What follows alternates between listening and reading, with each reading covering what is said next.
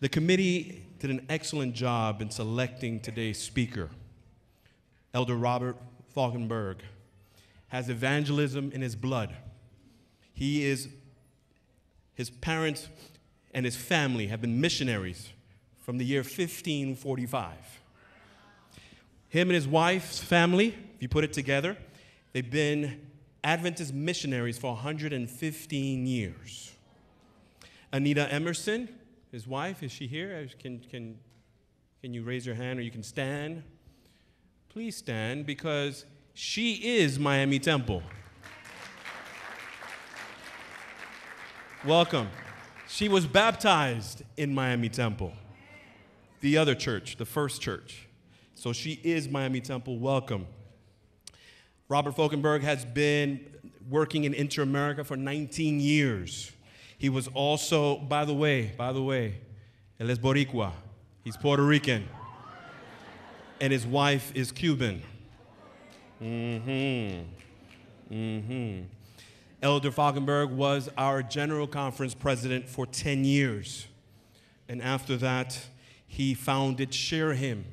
And he's been serving as president for 14 years, where they have dispatched 13,000 laymen to preach evangelism. He has 2 children, Robert and Kathleen, and he mentioned to me that his 6 grandchildren put together have preached 12 evangelistic series already. He calls it Heavenly Vaccinations. For next year, as the General Conference is preparing for the General Conference session, Elder Fulkenberg has already 250 campaigns planned before the General Conference session. Evangelism is in his blood. Missionary is in his blood. Sharing Jesus Christ is in his blood. So please welcome our speaker, Miami Temple, Elder Robert Fulkenberg.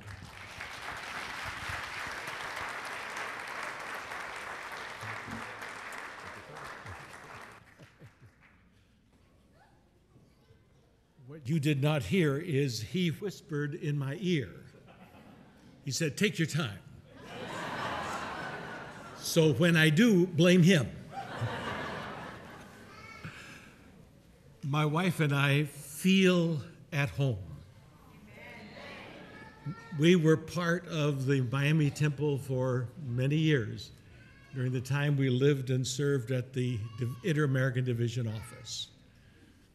Lots of wonderful memories in this congregation, in this church, which has metamorphosed just a little bit since then.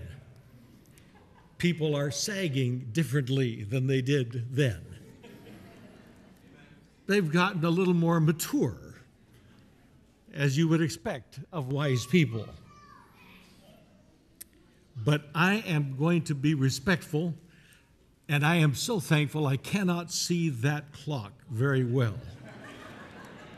But no excuse, I'm going to put my wristwatch up here where I can protect you from my desire to be more extemporaneous than I should be.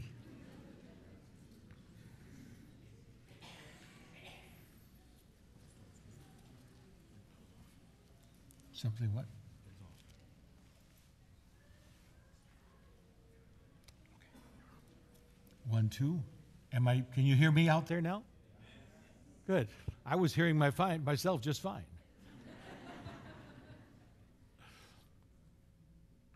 I want to introduce you to God's problem. His problem was rebellious children who basically said, "God, we'll take your opinion under consideration, but we'll decide for ourselves." And the rest of the universe watched, mouths hanging open, waiting for God to start with Lucifer, now Satan, and zap them into powder. Gone. Now you can start over again. All of the unfallen worlds looked over the balcony of space, watching Adam and Eve. They had been tested by the tree down the street from their house. they did not fall. And then they, aghast, watched Eve reach out and take the forbidden fruit, deciding that her opinion was relevant. There is only one sin, and that is, it seems to me. Eve listened to God say, don't touch it or you will die. She listened to the serpent say, no, you won't. You can be like God. How does she decide? She brings to bear her reasoning. Well, it's good for food. It smells good. It's desirable to make one wise. After all, I'm having a conversation with a fruit-eating serpent. She applies her wisdom to empirical evidence and makes a decision on the basis of her opinion. And so she decides it must be okay. I'm talking to a serpent, and I have never spoken to anyone except God and my husband. And she reaches out and places her opinion above God's word. And God said, I've got a problem. And he comes up with a plan of salvation.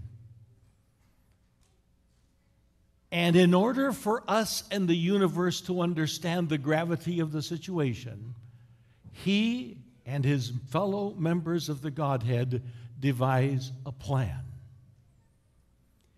His big problem now is, how does he tell the universe about it? Not just the people on this planet, but all the rest of the beings who are unfallen, because they must see that God is love and that God is just while he is applying this plan here.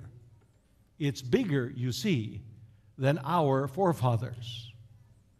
He has to satisfy the rest of the universe that he is fair, that he is just, and that he is love. He's got a challenge because we, our forefathers, are uncooperative. He explains it. He demonstrates it at the time of the flood. I'm giving you a choice. Would you rather live? Well, we'll think about it. We'll debate it. We'll consider it, and we will reach our own conclusions. And they all did, except for Noah's immediate family, and the rest chose to trust the breaststroke. And the rest of the universe noted. And he got to start all over again from one family and their descendants. And he, out of a succession of patriarchs and prophets and followers, he tried through every one of them to explain the plan of salvation, of what was coming, a substitutionary death, because with rebellion, death is an inevitable consequence. There's no other alternative. And God said, I will provide my son. But I want to tell you when he's coming. I'll tell you what he's going to look like. I'll tell you what his task is. I'll give you a heads up. And his own people, the ones who had his writings in hand, his own people said, you got to be kidding. This can't quite be like we're understanding it. And they went through it all, and they could not figure it out. Now, the three college professors, the wise men from distant lands, they could figure out the prophecy. They knew when Jesus was coming. They could figure out what his purpose was as the Son of God. They came following the star that God's people could not see. And yet they found their way to the manger. where the Son of God was born. Why? Because God's people were busy following their own interpretations, deciding that they had more important things to focus on. I'll never forget a story that is painted so tragically clearly. He had come, but Jesus, did something. He crossed a line that was unbearable.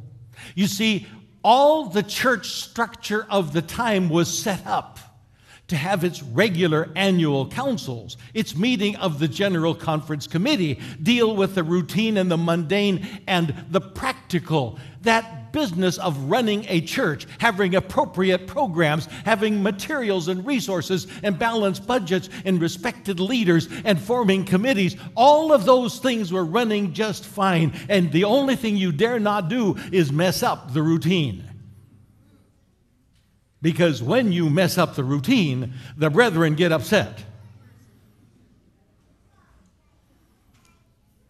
Matthew says, chapter 15, Jesus, you see, was doing his thing. He had gone up away from Jerusalem, far away from the General Conference headquarters, up to that small congregation up by the lake up north, about a long way to walk. He went up there and was teaching and preaching, but he had not secured an authorization and a credential from the appropriate committee. Since he went off on his own, he represented a threat to the status quo. And now that was a problem. You can get away with about anything you want to do as long as you don't mess up the status quo and threaten it. Don't ask those difficult questions.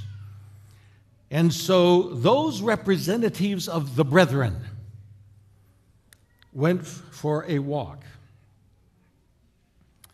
They hiked 85 miles in a straight line. Now, nobody could do that because it was very rugged and no trails. If you followed the trails, it was 130 miles to walk from Jerusalem to get to Capernaum. And when they got up to Capernaum, sure enough, it was easy to find Jesus. Just follow the smell and the noise of the crowd. And they were all there.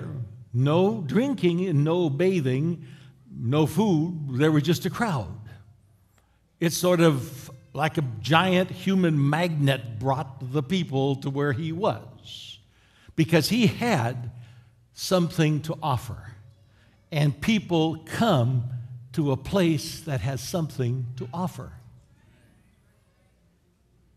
And when they finally pressed their way, decided to make their way through the crowd to the focal point of attention, Jesus, they had an opportunity to ask the Son of God, the one who spoke the universe into existence, who was sent by God himself to provide salvation to mankind.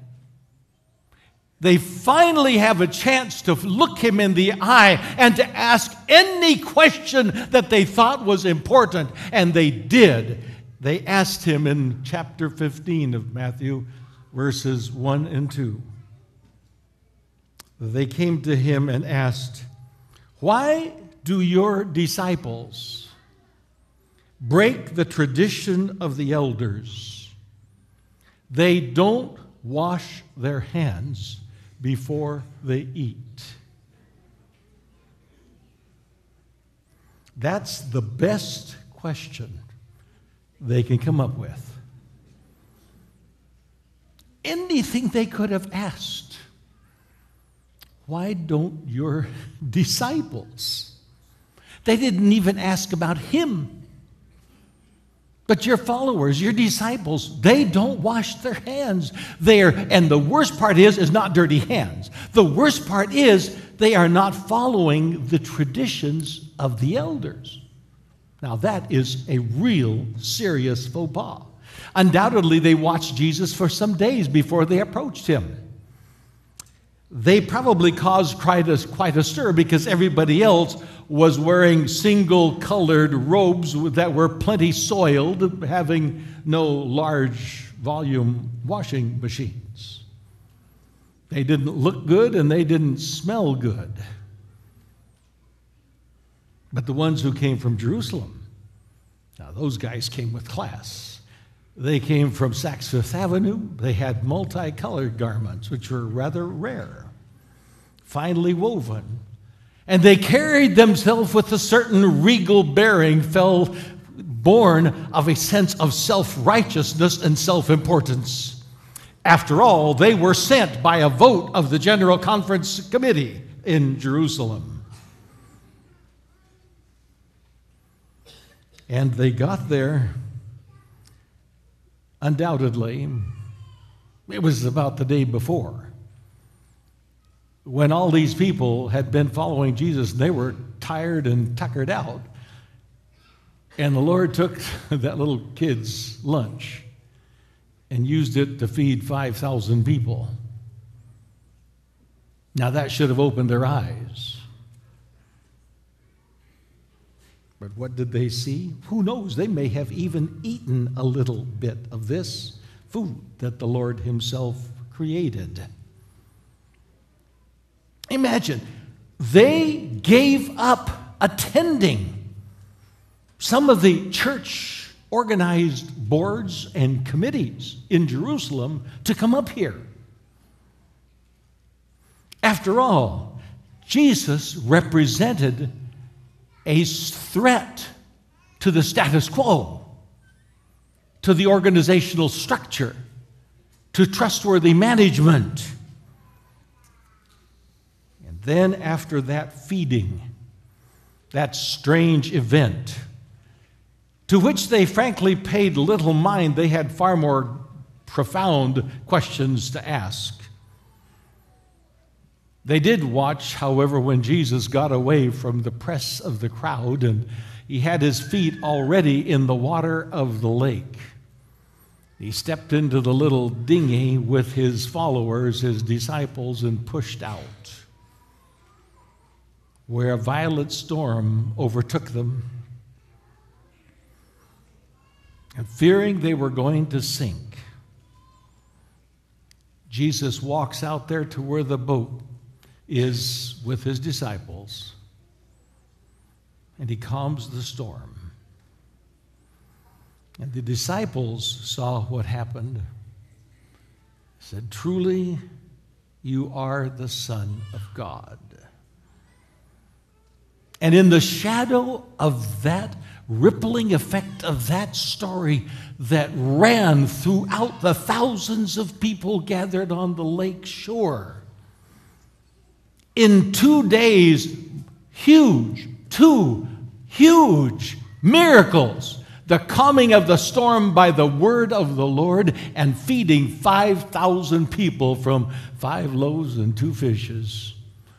Now they have a chance to ask a question, and this is the best question they come up with. Why do your disciples not follow the tradition of the elders? You see, they were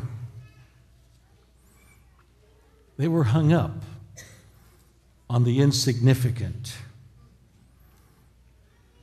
Isaiah said in chapter 58, "Is this not the kind of fasting I have chosen, to loose the chains of injustice, to untie the cords of the yoke, to set the oppressed free, and to break every yoke? Is it not to share your food with the hungry and provide the poor wanderer with shelter?" Isaiah wasn't against fasting, but the fasting should have a purpose. Taking care of the hungry, the ones who needed love and caring. He wasn't against piety that showed, but it needed to be demonstrated, giving shelter to the homeless. Micah said, chapter 6, verse 7 and 8, "Will the Lord be pleased with thousands of rams and 10,000 rivers of oil? He has showed you, O man, what is good, and that is to act justly, to love mercy, and to walk humbly with your God." You see, Micah was not against generous offerings, but offerings without justice were worthless. So this concept of trivializing truth was not some new problem that Jesus faced, and it's not unusual for us either.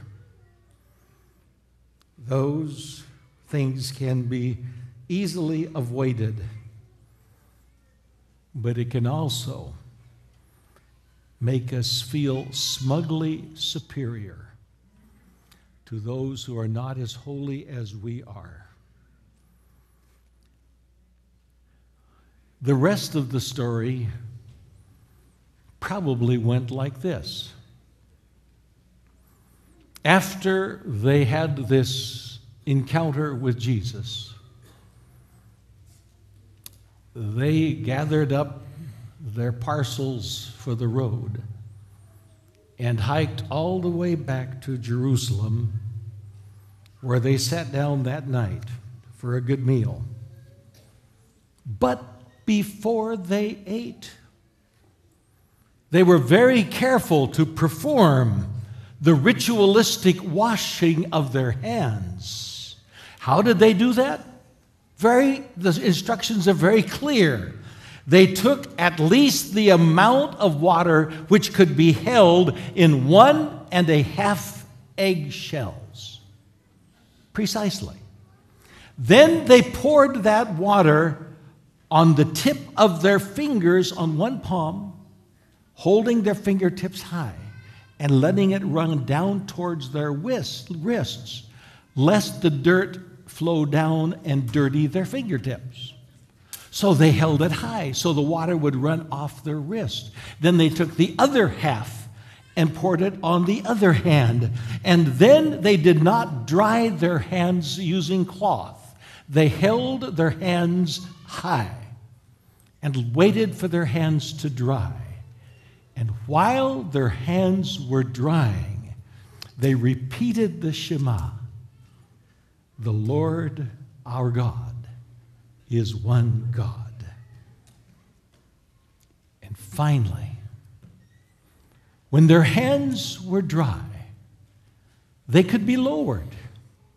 And then they sat down ready to eat. And while they ate with clean hands, they discussed how they might murder Jesus. It all seemed so perfectly normal, so appropriate. They had defined religion in such a narrow, legalistic way, they could perform their religious ceremonies while living self-centered, self-satisfied lives. Sister White warns us in Desire of Ages, page 396, whenever the message of truth comes home to souls with a special power, Satan stirs up his agents. Whose? Satan's agents. To start a dispute over some minor question. Thus, he seeks to attract attention from the real issue. And he's doing the same thing today. After warning us against majoring in minors and the important things, what she adds is the question that most concerns us are, do I believe with saving faith on the Son of God? And number two, is my life in harmony with that divine law. Those are the major items. Let me make it just a little more focused. There is evidence that God has placed before us so we can know if we have been distracted or not. The first one is you will find in 1 John 2:3. And I don't have time to get into the topic. But let me at least stimulate your curiosity. How many of you believe we are saved by grace through faith? Let me see your hands. Right? Great. We believe that we are not saved because of our obedience, right? Our obedience does not contribute to our salvation. We are saved by grace through faith. Good. If we are saved by grace, why does God ask us more than 500 times to obey Him?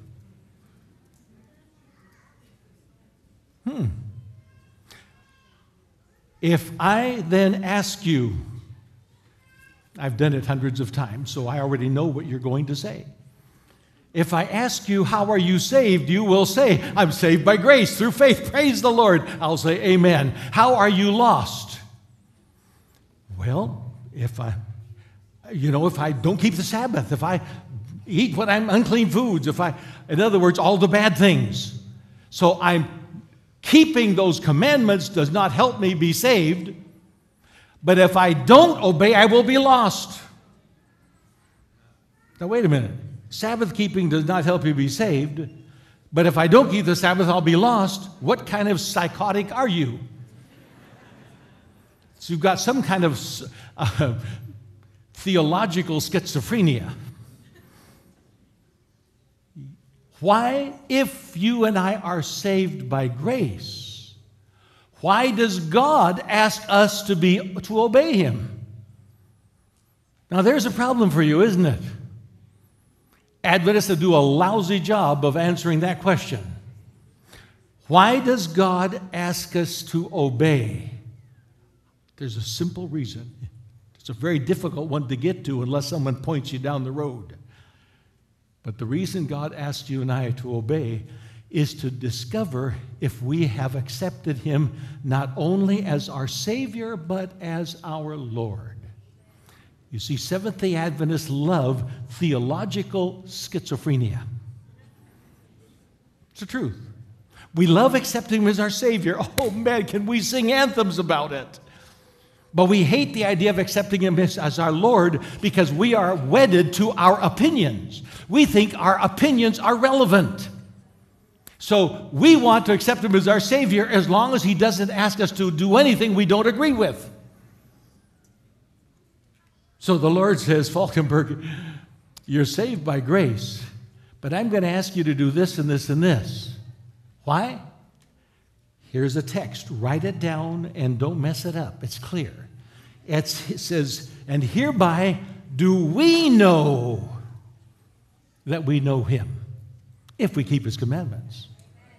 You see, we are not saved because we keep the commandments. On the contrary, it is a gift of God.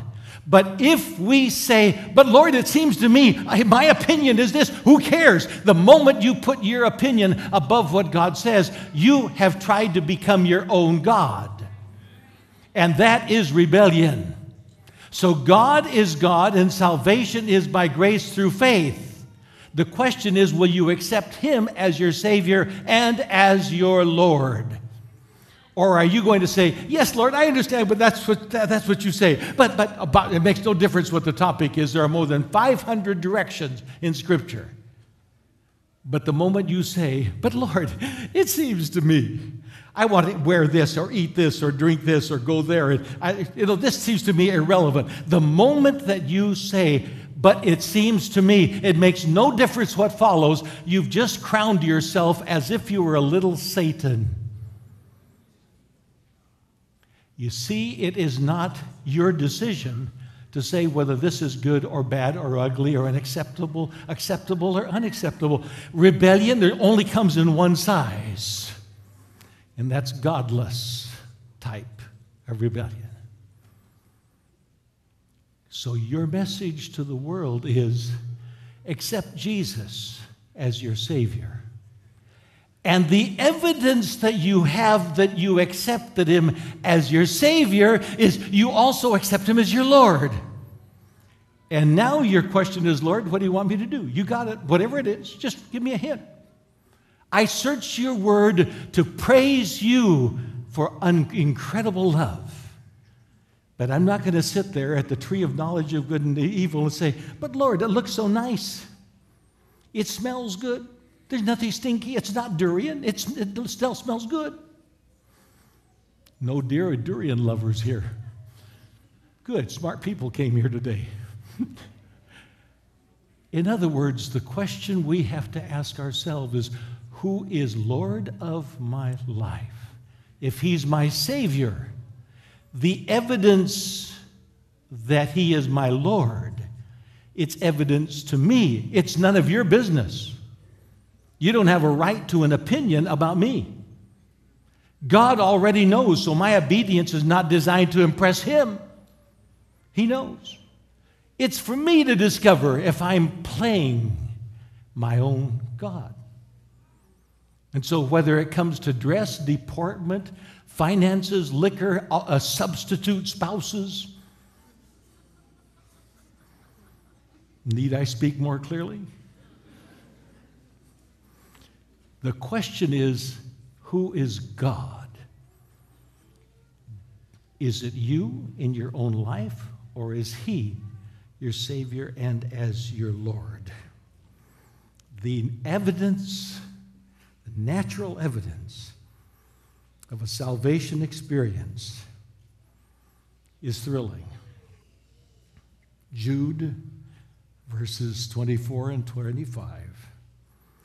Now unto him who is able to keep you from falling. And what does that mean? Simply saying, Lord, but it seems to me that this is, who cares? He's the one who will overcome in your life and to present you faultless before the presence of his glory with exceeding joy. To the only wise God, our Savior, be glory and majesty and dominion and power now and forevermore. You see, the evidence of our salvation experience will be not only saving grace, but victorious living. They're both a gift from him. We are never saved because of what we do. We are saved because of what he did on the cross and what he completes in us. I'm going to read you one text, and I'm going to cut out the last 75% of the sermon.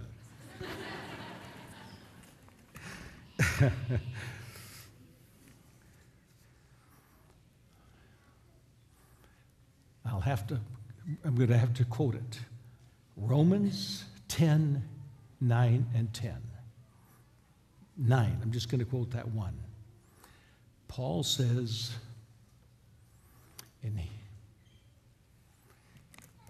hereby, no, just give me a second. I'm going to read it to you.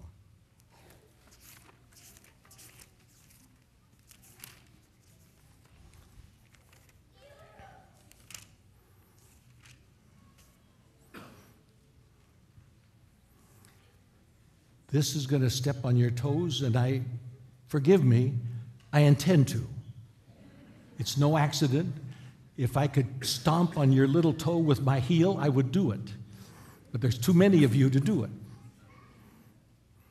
Paul says, if you confess with your mouth the Lord Jesus. Number 2, if you believe in your heart that God raised him from the dead, you will be saved. How many of you are interested in that being saved? All of us are. What does he say? Number one, believe God raised Jesus from the dead. Number two, tell somebody about it. Which of those two is optional? Neither one. Both required. You see, most Seventh-day Adventists who attend the temple church on Sabbath, most Seventh-day Adventists believe that personal confession of my faith is optional.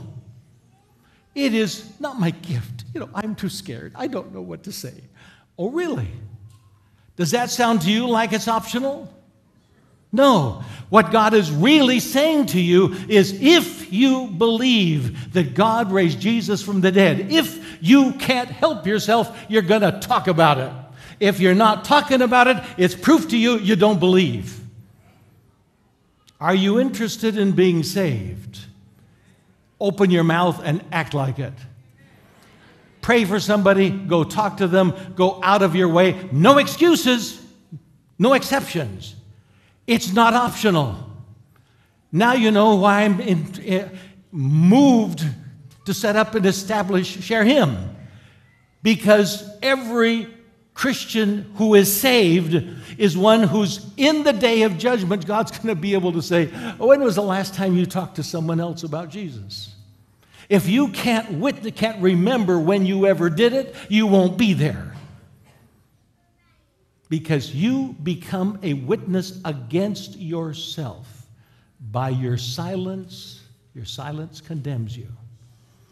And as if that text is insufficient, go back to the book of Matthew, chapter 10. If it wasn't clear enough coming from the Holy Spirit through the pen of Paul, maybe you'll believe it better when it comes from the mouth of Jesus. He says, therefore, whoever confesses me before men, this is verse 32, whoever confesses me before men, him will I confess before my Father who is in heaven. And he also says in verse 33, however, whoever denies me, that is to say, fails to confess me. You choose not to open your mouth. Whoever denies me before men, him will I also deny before my Father which is in heaven. Would you like to have Jesus stand up for you on the day of judgment? My friends, it's non-negotiable. It's not optional. The dominant task for the Miami Temple Church is not to have glorious music. That's an additional blessing. It is not to have a rich multicultural environment, which you do. It's extraordinary here today. I'm so thankful you invited me. But that is not you see, where multiculturalism receives its ultimate approval is not here, it's there. When from every kingdom on this earth, the saints will gather before the throne of God. We exist here to do and talk about what we do. What we do is talk about Jesus, and we come here to talk about what we did. And if we are not talking here about what we did, it's proof that we didn't do anything. How come you're not talking about it? Because you didn't do anything. Guess what? This becomes a celebration of the lost unless we are confessing Jesus to somebody else. I don't care about being here. I want to be there. And here, I want to celebrate there. And there, I want to remember what we talked about here. And that's confessing Jesus to somebody else. You see how serious this becomes? When we understand that which is optional and that which is non-negotiable. And it's letting Jesus bubble out, come oozing out. The Sabbath school classes will be filled with everybody raising their hands saying, you never guessed what happened to me last week, who I ran into. Remember what we talked about? I gave out this.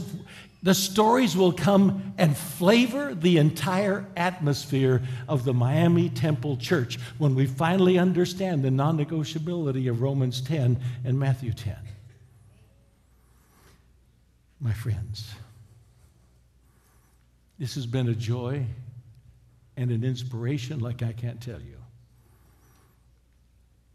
But I want you to know that I pray that I get a phone call one of these days from your new pastor, who has already gone on multiple Share Him campaigns with us from over the years past.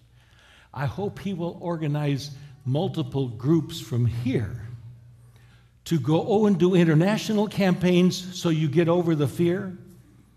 And when you come home, by the time you get back home, you will have already planned what you're doing here.